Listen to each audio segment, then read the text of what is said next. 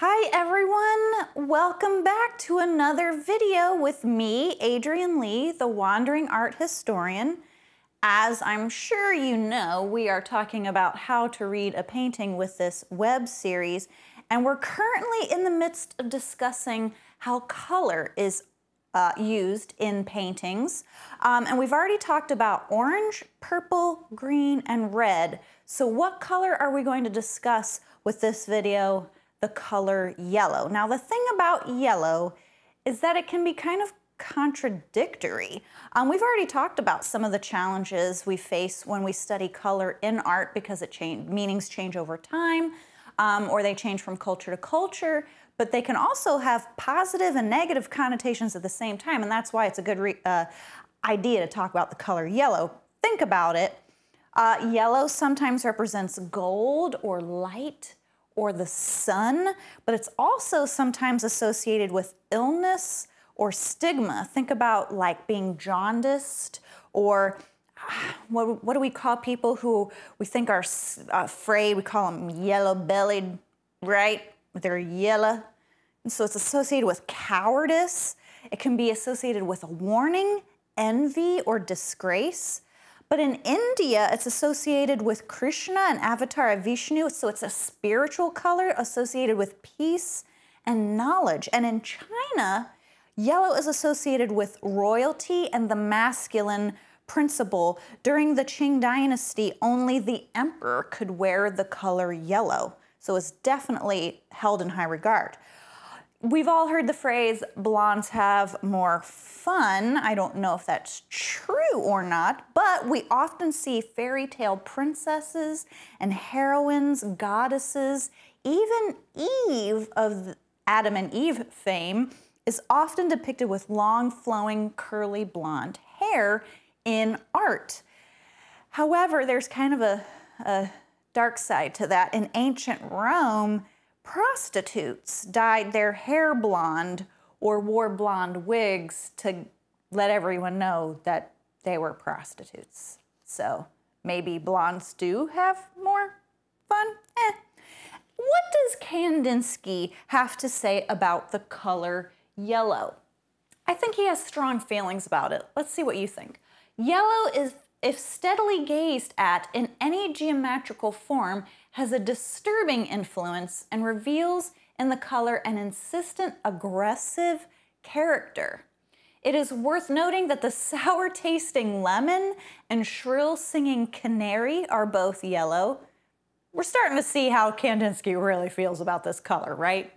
Yellow is the typically earthly color. It can never have profound meaning. It may be paralleled in human nature with madness, not with melancholy or hypochondriacal mania, but rather with violent, raving lunacy. Gee, Kandinsky, tell us how you really feel. And I know that seems kind of extreme, but there may be a little something to that, because there is a famous artist from all of art history that if you bring up the color yellow, you might think of him because it was his favorite color. And there is a discussion that needs to be had around the idea of madness. And if you're saying maybe that's Vincent van Gogh, then you would be right. Famous for his bright yellow sunflowers, correct? Now, we have to bring up Van Gogh when we talk about the color yellow. He lived in a yellow house. Yellow was his go-to color, and not just for the sunflowers, but look at how much yellow appears in his work. All of these paintings are from his time in Arles in the south of France, where he was drawn to the light in nature, and so that may have something to do with all of this yellow that we see. But then there's that madness element that Kandinsky brought up. And I have to say, I feel like madness might be a very strong term. We often associate Vincent van Gogh with madness, but I think it's better to use the term mental health issues, because it removes the discussion between does genius lead to madness and vice versa. Now, Vincent definitely had some mental health issues. If you look at these two paintings, you may say, wow, they're bright colors, yellow, red, green, but they don't necessarily feel very happy or very positive, and that was intentional. Vincent van Gogh was the type of artist that felt that feelings and emotions were the most important part of art, and the best way to express your feelings and emotions in art was through color.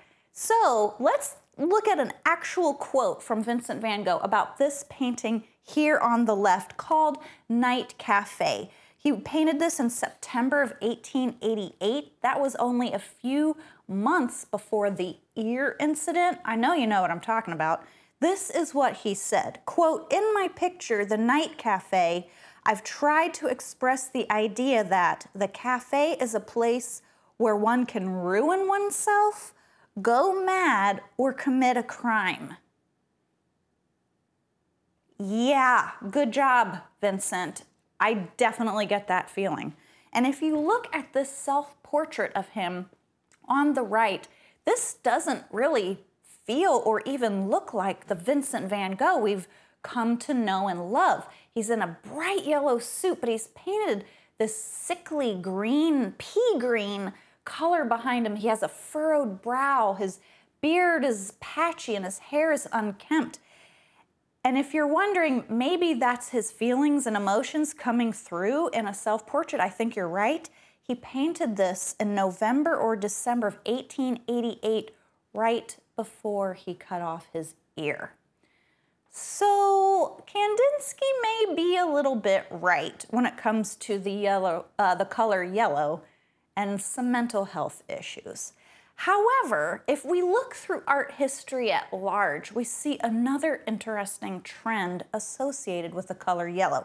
I want to tell you the story behind these two images. Here we have another diptych, 2 panels, right? However, it's telling the story of the justice of Emperor Otto III. Now, this was an interesting story that was very on trend for the 1400s, especially for the Dutch. They painted this story and hung artwork depicting this story in places of ruling, like courtrooms and things of that nature. And it was to encourage just ruling of the magistrates. Like, hey, let's be fair to the citizens and rule justly and fairly. That seems like a good thing to do, right? Why were they drawn to this particular story? So what you see here are a number of different scenes being told in 2 panels, okay? And it's the story of a man who's wrongly accused of a crime. And that's this gentleman right here in white, okay? You see him talking to this nice lady who's dressed completely in red, and she's got her head down and it looks like she's praying. That is the man's wife. And he is accused of attempting to seduce the emperor's wife, okay? But he says, I didn't do that. And he's talking to his wife and he's like, babe, you gotta believe me. And she says, you know what? I do believe you. I don't think you really did try to seduce the emperor's wife. The only problem with this is that his wife is the only one who believes him, and he is thus murdered, decapitated. He's executed for this crime that he didn't commit. And that's his body right here with all the blood. Ooh, we got murdery again, real fast. Sorry, I didn't warn you. She is here, the wife, holding the head of her dead husband. But this empowers her to go to the emperor and say, hey, guess what? My husband was telling the truth. I believe him. I don't think he set out to seduce your wife. And the emperor, that's what we see going on here in this right panel. The emperor is taken aback. He's so surprised by her determination to clear her husband's name.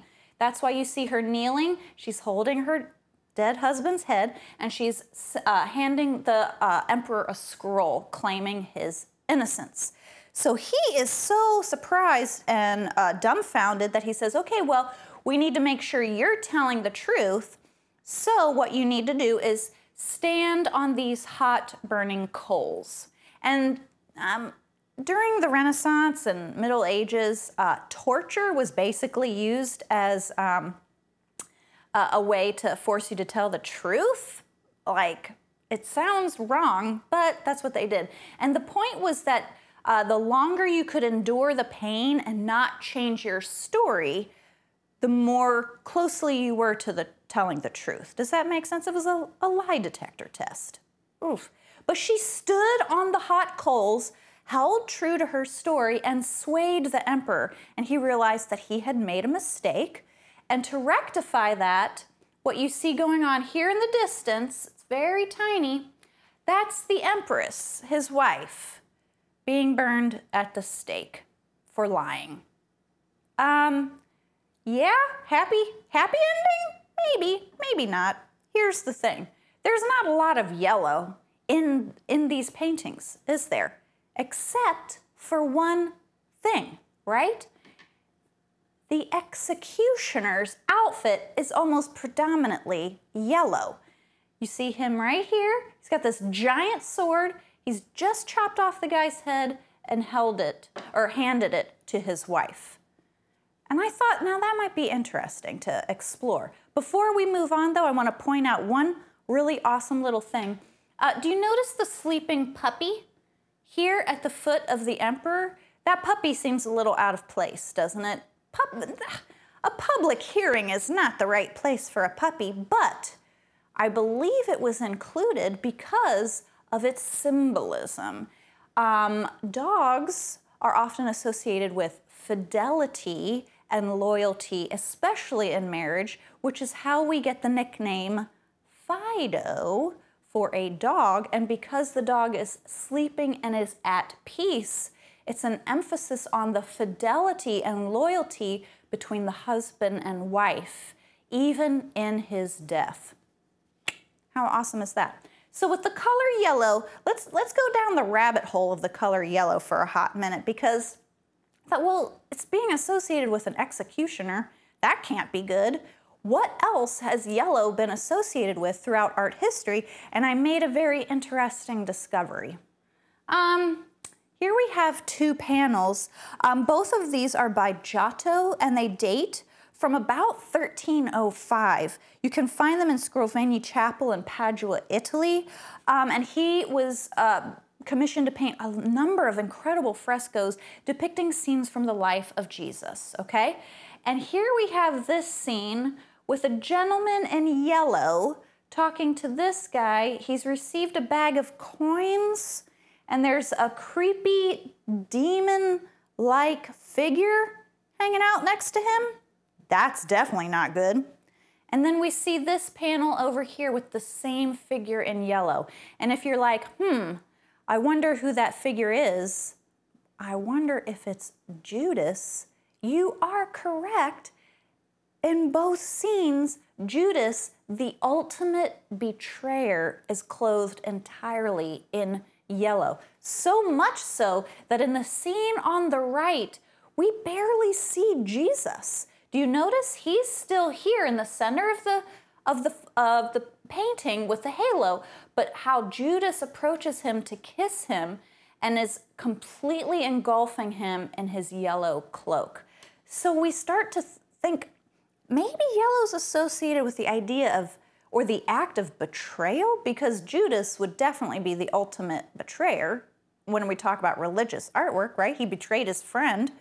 But also look at this. In this same scene, it is when the Roman guards come to arrest Jesus after the Last Supper and praying on Gethsemane, that whole, Easter. So what happens is Judas approaches him and gives him a kiss, but St. Peter, who you see here with a halo, is so overcome with anger that he actually attacks one of the soldiers and cuts off his ear. And Jesus heals the gentleman's ear and puts it back on there. And I want to point that out because do you notice St. Peter is also in kind of this yellow cloak wrapped around him? And St. Peter holds such a high place in the Catholic Church. He's considered the first pope. He holds the keys to the kingdom of heaven. Why would St. Peter also be wearing yellow? Well, if you think about it, Peter also did betray Christ, and Jesus predicted it. He said, tonight you will deny me 3 times. And he was like, no, I would never do that. You're my best friend. He's like, it's going to happen, buddy. And it did. So even Peter, someone who is venerated by the church, kind of carries this color on him as a reminder that he still denied Christ. Interesting, isn't it? I went through looking to see if maybe my hunch was correct about Judas and the color yellow.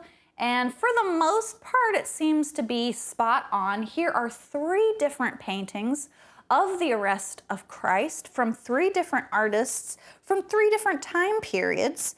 And each one depicts Judas in the color yellow. Here he is with Jesus all in blue.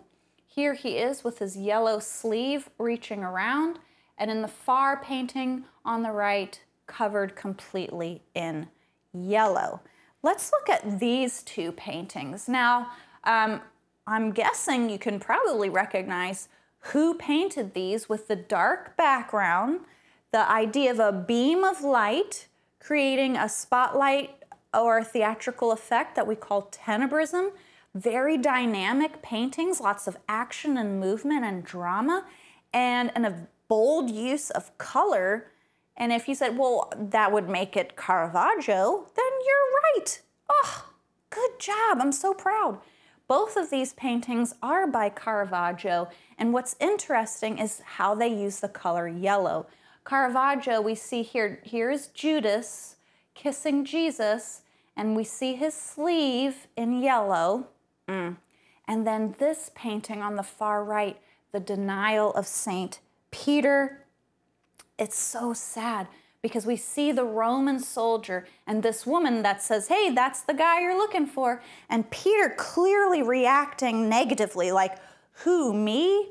With a beautiful yellow cloak wrapped around him. Oof, such a powerful use for the color yellow, and still kind of sad, isn't it? I think so. Now, an interesting thing happens. We've been seeing Caravaggio and other artists use the color yellow to represent betrayal, but something interesting happens. And I wanted to show you these 2 images that we have already seen. Caravaggio here on the left and the story of Judas slaying Holofernes. It's interesting that we see Judith here wearing a yellow dress, because isn't she a heroine? She's our hero. She's the woman who saved her people from the Assyrian army. So why would she be in yellow? Well, it could suggest that she did kind of betray Holofernes by being beautiful, attending the banquet, and accompanying him to his boudoir, making him believe that they were going to have a party of their own. But I don't know. I mean, maybe. What's interesting is the painting on the right by Artemisia Gentileschi sees Judith in this very bold, yellowish gold dress. And what's very interesting is that she painted this exact painting a second time with Judith in blue. Now that's really interesting. However, I want to focus on this idea of Artemisia Gentileschi and her female figures in the color yellow. These are 2 more images depicting different scenes from the story of Judith slaying Holofernes by Artemisia Gentileschi. And here we see Artemisia in this amazing golden yellow robe. Stunning, right? And in this version, the maidservant is wearing yellow. And I thought that was very interesting. I wondered how frequently did Artemisia use the color yellow with her female figures? And the answer is a lot, okay? Here we have the Mary Magdalene in a beautiful golden yellow dress. Here we have, this is a rough story, the story of Salome, who danced before King Herod, got the head of John the Baptist on a silver platter, and we see her in a yellow dress. However, we also see her as Saint Cecilia. We also believe that is a self-portrait, perhaps, of Artemisia Gentileschi. Here we have this amazing story of Jael and Sisera. Jael is this nice lady, and this is a bad guy, and she's got a tent peg, and she's about to ram it through his temple. So, murder, again, but she's considered a hero, and it's a religious story, okay? And then in this amazing image here on the far right, we have Queen Esther, who goes before the king, completely dressed to the nines. Look at this incredible golden yellow dress. And we see her in the act of passing out because of all the feelings and the emotions that would go, because she really risked her life going before the king to also, again, be a heroine and save her people. So I have to say, what is Artemisia Gentileschi saying about putting these strong female characters in the color yellow? And not all of them are heroines either. We would not call Salome a hero in the slightest, right? Let's look at this image. It's beautiful. We've already seen this. It's the Annunciation. It is again by Artemisia Gentileschi. And let's look at how she specifically uses the color yellow in this painting. Here we have Gabriel in this amazing golden yellow cloak. Do you notice how he kind of creates a triangle by pointing up to the heavens where we see this golden yellow light? But he's also got his arm here holding lilies, another symbol of the Virgin Mary and her innocence and purity. And Mary is here in red, the red of humanity, covered in the blue of the sacred and divine, but with a hint of yellow around her neck. And when you connect the yellows, it makes this amazing triangle. Do you see it? So it makes me wonder that if Artemisia was instinctually or specifically reclaiming the color yellow away from the idea of betrayal and a negative connotation and maybe just repurposing it. I'm not going to give you a specific answer. I kind of want you to mull it over and think about it for yourself. That's part of flexing your art history muscles, is taking all of the information and learning from it and developing your own thoughts and ideas on it. And you're at a point where you can totally do that, okay? Thank you so much for taking the time to watch this video. If you can, donate $1 or $2 to my virtual tip jar, that would be awesome, and I would be so grateful. If you can't, maybe share these videos with people who you think might want to learn more about art, or subscribe to my YouTube channel, or like or comment. All of that helps. And I just want to say thank you so much for tuning in time and again to watch these videos. I'm having a blast, and I hope you are too. Until next time, I'll see you later. Bye.